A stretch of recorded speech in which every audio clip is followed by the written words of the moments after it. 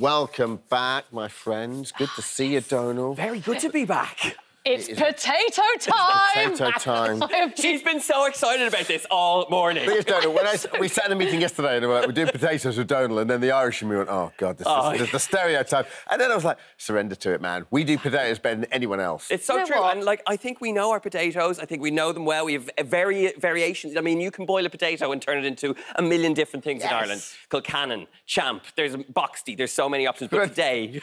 See how many words we have for mashed potatoes. Yeah. I'm so impressed. I'm so honestly, the potato is the elite vegetable. Yes, but I can't believe that America has kind of taken this jacket potato moment on TikTok and it's like they've never seen it before. It's the way they're just adding clumps of butter, like they've reinvented it. Exactly.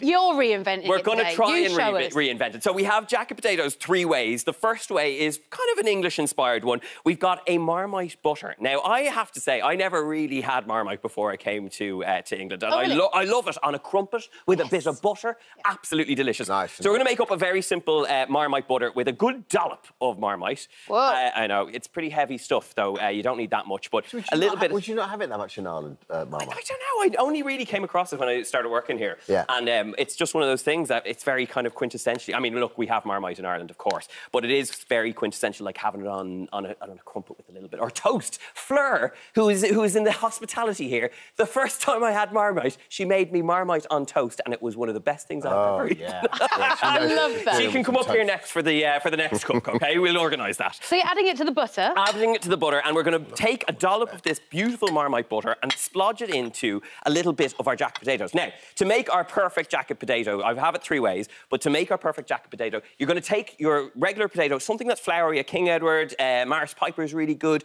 poke it all over with a nice sharp knife, and then you're going to rub it with salt and a little bit of oil. If you want it even more crispy on the outside, a little bit of water and salt is the way to go. But the oil gives you that kind of moist exterior and that fluffy inside. Yeah. Really good. Is there a way of cooking it that's like quickly? Because they do take an age. They do take a while. I've heard, pray tell, of it being done in a pressure cooker. Have you heard of this before? You wrap them and you put them in a pressure cooker if you want to do it really quickly. But the best ones, I think, are put straight onto the rack. This is how my mum used to do it, in an aga or in one of those kind of old ovens, and you just literally bake it, leave it, almost forget about it, an hour and a half in the oven, and that'll do the job. And what, like 180, 180, yeah. Kind of slightly like a warm, hot oven is what you're after.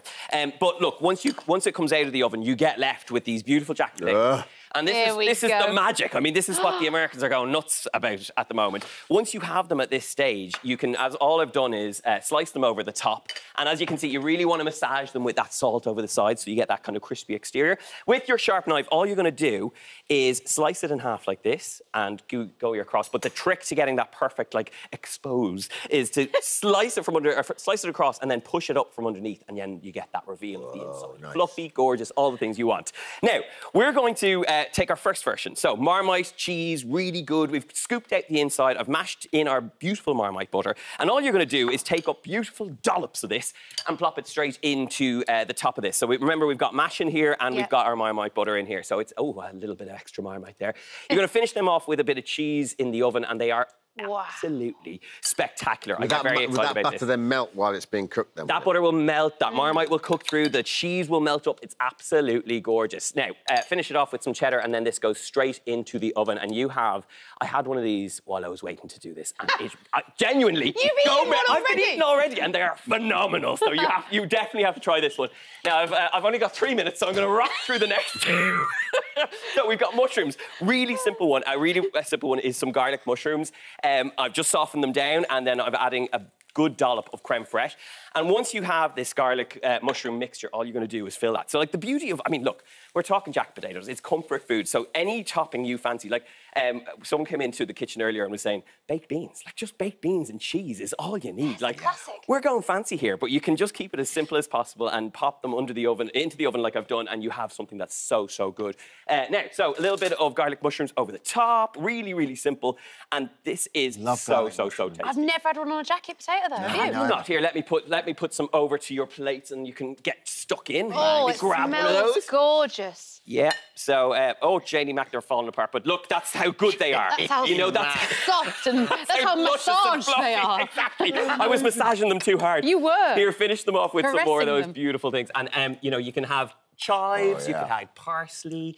Really, really simple. So that's 2 for you, very simple ones. That is delicious. The finishing touch, touch. Last one. Let's do this. Blue cheese and a little bit of caramelised onion. So pop in your blue cheese. I don't know about you, but absolutely love caramelised onion and blue cheese. The combination is spectacular. And you could even go a little bit extra bacon over the top, and it is phenomenal. So good. Some of those rashes. Really. So nice. That actually is very quick to make. Really easy. And, like, it's up to you. The toppings are up to you. So let me grab the other plate and I'll love that. down. Well, thanks, Donal. Now, simple stuff. So, look, that'll come out of the oven. It'll only take a few minutes. Masterclass, man. Masterclass. Come on, hang on a second. OK, we can do this. We can do this. I love you put this me under so pressure. much. 3 types of potatoes and a mashed potato. So we're going to talk about mashed potatoes. Great. Take a cold pot of water. You've got peeled, beautiful potatoes, all evenly. Why do you go cold rather than any root vegetable? Always start cold so that it cooks evenly as it comes up to temperature. Plenty of salted water because it does take on that salt as you're cooking it out. What you should be left with is beautiful tender mash. And the top tip on getting this really good mash is to use a potato ricer. It's a bit of investment, not too expensive. How come? What does it do? It just gives you that, see that fine crumb you're seeing there? So easy. And, like, if you Wait, is that potato? That is potato. I thought it was rice. Well, this is it, because it's potato ricer. You see what I did there? And now I'm following. You're going so quick. Well, there's 3 bleeding potatoes to get through, for God's sake. Now, OK, so once you've got it to that stage, if you use a potato masher, what I will say is you do tend to get a little bit of lumps, but this potato ricer is what really gives you that fantastic finish. Wow. Now, to bring this alive, milk, butter, and cream, OK? They are my top tips. You can't do too much, can you? That's the thing. Get it in there. And the beauty is that once you have that ricer, that texture is completely different. And you can see, just with a little bit of salt and pepper, brings it together. Come on. Mash Masterclass, 3 types of potatoes. What more do you want from me this morning? The Irishman is here to make the potatoes, and I hope you're happy now, OK? I've never been happier. Never. I'll get you some of this. So a little bit of white pepper, a little bit of sea salt. Always important that you season it up and make it look gorgeous. People kind of sleep on white pepper. It's one of my favourite ones. Here, OK, we're going to go. So you get some Dermot. Details of today's recipe, let me tell you. You can head straight to This Morning app. Or Donal said he will come personally to your house and just do this whole thing in 10 minutes. I'm going to do it. Try firing out potatoes. Let's do this. Good? That is so dream, Donal. nice. Simple. And you can do that creme fraiche, chives, anything you fancy in there. So good.